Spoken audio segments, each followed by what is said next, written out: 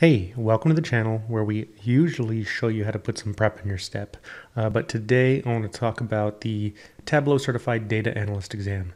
Now, it's the middle of the day. I just finished taking the exam, so just wanted to give my, unfiltered thoughts on the structure of it, the new system, because it moved over to Pearson, and also just sort of the general usefulness of it, while still, acknowledging and realizing it's still in the beta stage. So the final structure of the exam was probably going to be a little bit different, but just as far as, the way that it's set up right now. I was really conscious of the format throughout the whole process because, I have my certified associate, and I was really trying to see and evaluate, is this something that my team needs to take? Is it at a stage where they need to take it, or do I need to wait for the finished product before I suggest that it's something that they should invest some time into? And, I'm still a little bit on the fence on how I feel about the new structure. There is a lab section which has some, you are interacting within Tableau desktop. But I was really excited when they announced this, that there was going to be some content on Tableau Prep and Tableau Online, Tableau Server. But, there's 70 questions in the beta exam, and I think I maybe encountered a total of 5 or 6 questions that involved both prep and server, and even those were pretty basic in their content.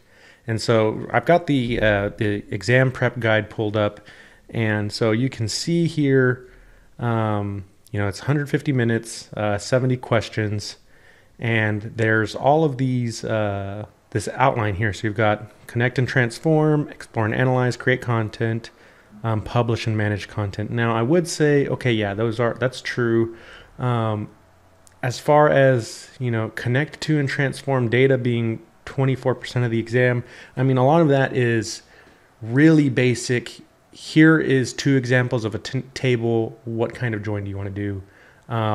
The Tableau prep questions, I was really hoping for a lot more, maybe how to use some of the steps, maybe, just a little bit more testing knowledge of the Tableau prep product. The initial concept and the way that it was described made me think that it was going to be a lot more rounded test of the Tableau ecosystem. But it's mostly as far as the skill or the difficult level of the questions, the types of calculations you would use or parameters or things like that. I would say it's about on par with where the associate exam was at.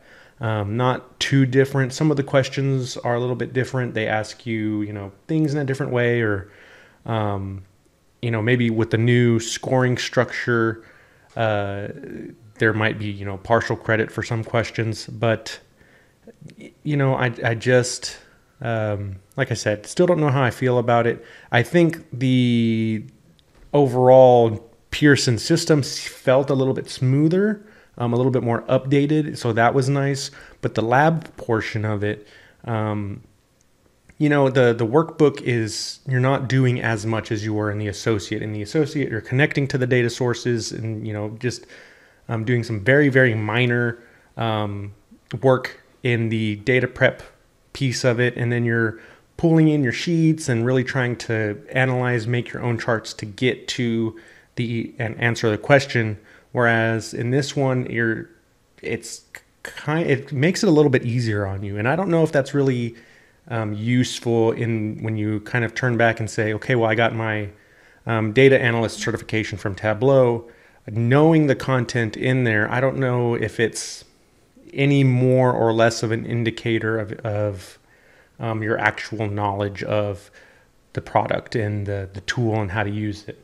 I will say, not having the open access to the internet piece does make it a little bit more where you do have to know and understand and memorize some of the functions and order of how you do things. So that's nice. It's more about, do you really know the product versus how well can you Google how to get to these things. So I would say that's a lot better. And I guess, all of the different topics that you see here, it makes it seem like there's going to be a lot of these different topics, and maybe in the way that the questions are worded, they are all covered, but definitely not in the same detail that you see here. So, you know, and I would actually say with these practice exam questions, I thought when you look at it, it doesn't look like there's a lot of info here. But when you have questions that relate to data sets, they very much are presented in this same structure. Questions about charts and analysis are very much presented in this same structure. So this is actually a good indicator of what the content of the test is. I was just hoping it was going to be a little bit more. Now, like I said, it's still in beta. The whole point of this beta testing and the process is to get feedback, for them to get feedback and understand how the final test itself needs to change.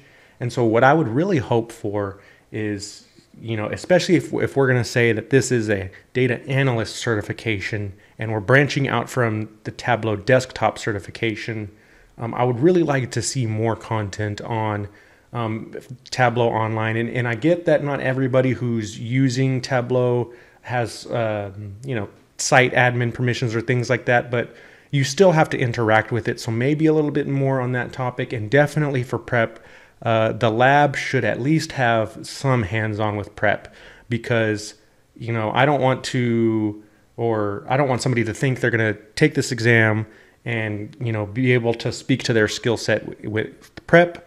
And then that's not really the case. Like I said, there's not very many questions on it. And even those questions are really basic in their nature.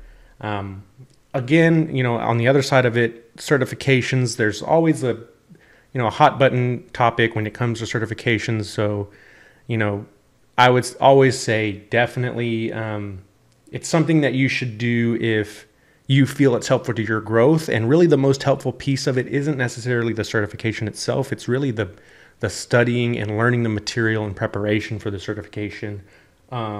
Especially if it's something that maybe you're a part of a company where that's something that they're willing to help you out with and cover the cost for you. Of course, you know, if that's the case, definitely go for it and just kind of understand what Tableau is looking for in that certification process. But, you know, it's definitely not the end all.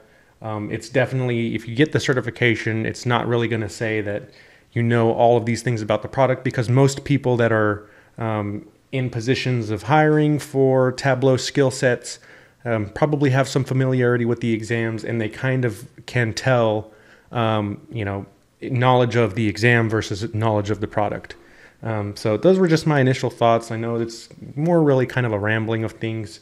But, you know, if you're kind of thinking about, I kind of want to take the beta and see what it's like, you're evaluating it to see if it's going to be something useful, or even to be part of the feedback process, I would say if you're going to take it to be a part of that feedback process and help guide towards what the final exam should look like and how it would be more useful.